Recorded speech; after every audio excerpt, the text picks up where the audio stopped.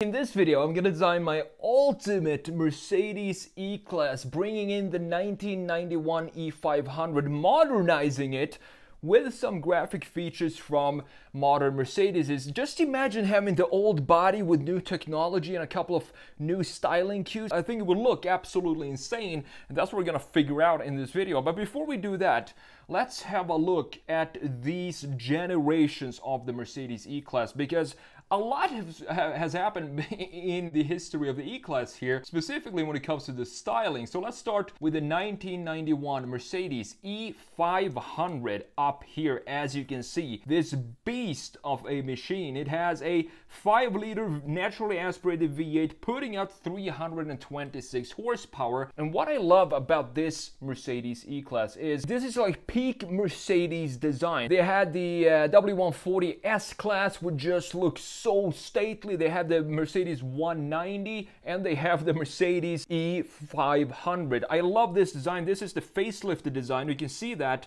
for example, looking at this hood is better integrated and has a better flow into the front end than the very early 80s models. And I love the way this looks. It has such a stance to it and such a presence to it. It looks very elegant, but at the same time very confident, and that's why I think this is peak Mercedes-Benz design. And looking at the rear, same thing here, super solid. This thing looks like a unit when you look at it. And I love the corner here, that they have a curvature in these corners. It just creates a very nice solid structure for this design. And I read somewhere, I might be mistaken in this, but the reason why you have this different levels to the taillights, they go in and then they go up. I read somewhere that has to do with the snow melting at winter time. It has an effect on how the snow melts, and it doesn't clog up the taillights, which is a very cool detail. Definitely one of my favorite E-Classes of all time. Super clean lines and super clean graphics as well. Moving on to the 2000 E55 AMG right here. This is a 5.4 liter V8 with 354 horsepower, but just look at the design differences here. Going from the very solid, boxy unit of an E-Class into a much smoother design. I think this Mercedes E-Class, it lost some of the strength that the previous E-Class had, but it still looks very cool. I don't think this is a specifically pretty front end, but somehow, over time, I think this has become one of the coolest E-Class out there, because I think it has to do with the massive change, specifically in the front end. Very brave by Mercedes to put out a front end like this. Completely new design language from what we're used to seeing from Mercedes. You can see that the hood, the sideline here, goes up almost into the midsection of the side mirror, while in the previous it has more of a straight line going from the front to the rear, and this creates sort of a rake of the front end. It slopes down a little bit more than previously, but I do love this. This view is definitely my favorite of this generation, the 2000 E55. I love how they updated or modernized the taillights, but still having a connection to the previous generation. It's just a beautiful design. And then AMG, of course, comes in, and as soon as AMG started to play around with the E-Class, they just took it to another level with this body kit that you can see right here. It just does something to this E-Class. The normal E320 V6, for example, doesn't look special at all. It looks like a boring old Mercedes, but then when you have the AMG package on, small details like this, but at the same time, they just changed the entire car. I think it has to do a lot with the monoblock AMG wheels, obviously, of course. Now moving on to the 2006 E-Class AMG, and now we get introduced to the legendary 63 number. So this is a 6.3 liter V8 with 514 horsepower in this beast, and you can see how they modernized this design from the 2000 model. It's not so vertical in the front end. It kind of stretched out the sides into the corners and have more of an angle on this ellipse instead of having it be almost straightforward, creating more of a bit of a more elegant look to this design in the front end. I really like this generation E-Class as well, specifically in the rear view. I think this is a gorgeous design. We have some nice clean line flow in this design, proper Mercedes-like, We still have the same kind of styling. Look at this piece right here, for example, the previous one having the same AMG early 2000 lines and body kits. I absolutely love this generation of AMG and the styling that they added, subtle features that makes a whole world of difference in the design.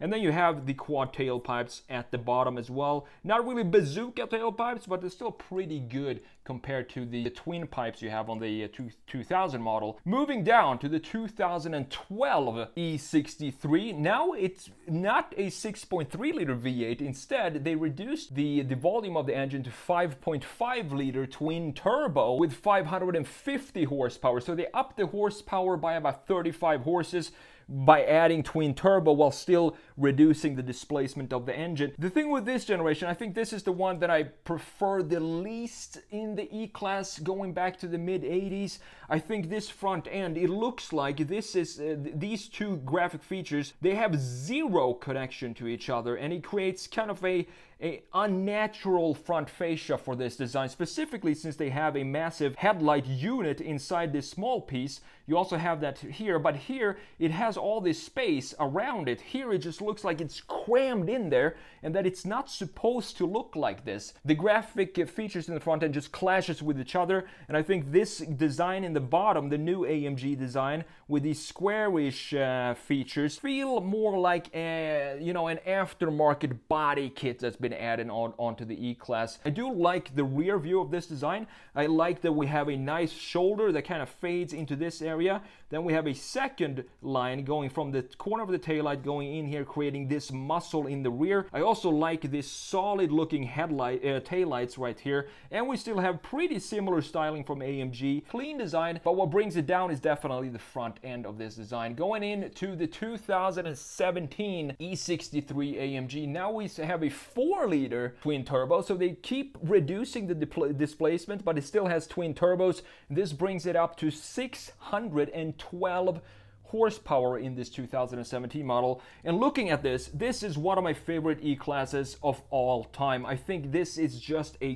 gorgeous machine. We have nice, elegant, clean, graceful headlights combined with a sharp shoulder, nice line flow in the front end. We have some organic looking features in the front compared to the previous. Just look at the difference between these two. This looks like a low polygon model, and then they kind of rendered it out fully in the 2017 model down here with all these gorgeous curvatures that we have. And the thing is, these graphic features, they connect well with the top half of the design of the front fascia too. It works together to have this flow in this design that we have all around this car, and it continues from the front all the way to the rear as well. And these taillights, definitely some of my favorite taillights in the E-Class lineup. I think they look solid. They bring back this unit design that I've been missing since the first generation up here. I think this is a great modernization of the early 80s and 90s E-Classes into something that looks very modern. You can see that the shoulder line continues from the corner of the taillight into the front end. We also have this lower part down here,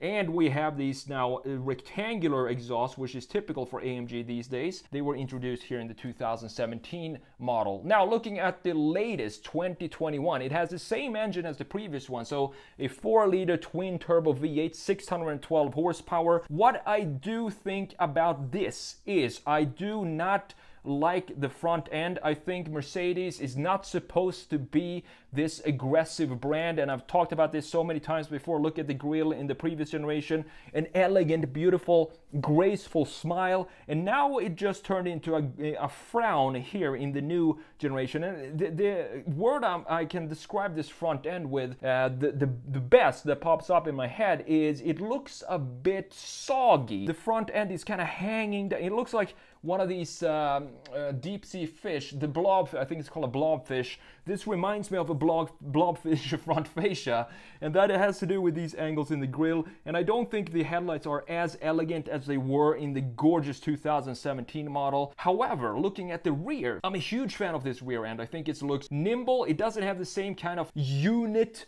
design that we have in the previous generation. I still prefer this, but this rear end is a lot better than the front end in the new generation. We have a gorgeous shoulder going right here, a nice line at the bottom as well going into the bumper and creating a nice flow around the car, obviously going on the other side as well. And I love these wheels as well. I think they are the same as the previous generation, as you can see right here. We have the rectangular bazooka tailpipes in the lower part there as well. So with that said, what if I could combine the 2021 graphics with the 1991 E500? What would that look like?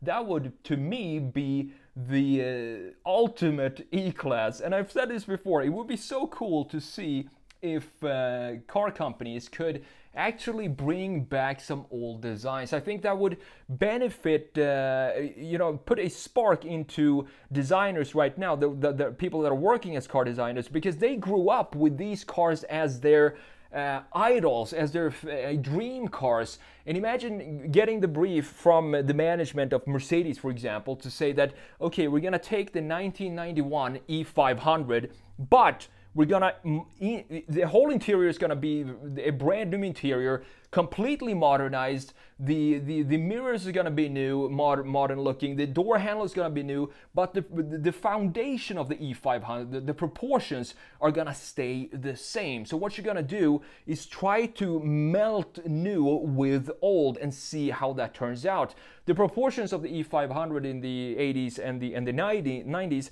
The roof line or the greenhouse is almost 50% of the height of the overall body, looking at it from a side view, and that won't work today. Those proportions are not modern at all, and that would be something that would date this design if we were to make a new version of the old E500. So in the very, I think it's the very end of this redesign, I'm just gonna lower the roof line by a couple of inches to bring out some modern features and modern proportions of this design. But the front view, you know, having these organic shapes that we have in the new E-Class, in combination with the lower half of the front end, which is very rectangular in the E500 from 1991, combining those, it might clash a little bit, but I think it's going to work here. I think it's going to look very cool, specifically if we modernize the internal parts of the headlights. The grille, I love the grille of the E500. I think it's one of the best looking Mercedes grille of all time. So what I'm gonna do is I'm just gonna black that grille out and keep it as it is.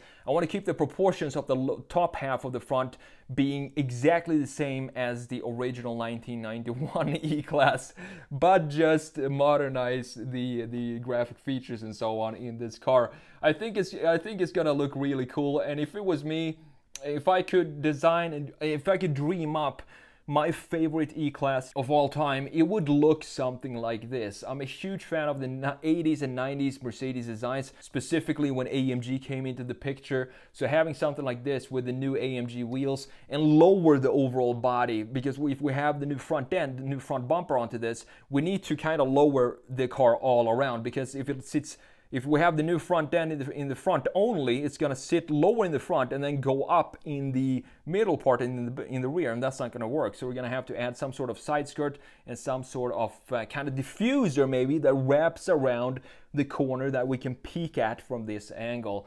Very fun redesign to do, and I'm super happy with this result. I wish car companies brought back old designs, make them EVs, do whatever you want, but just bring back some old nostalgic designs into their current lineup. I think that would be so cool. Thanks for watching, and I will see you in the next video.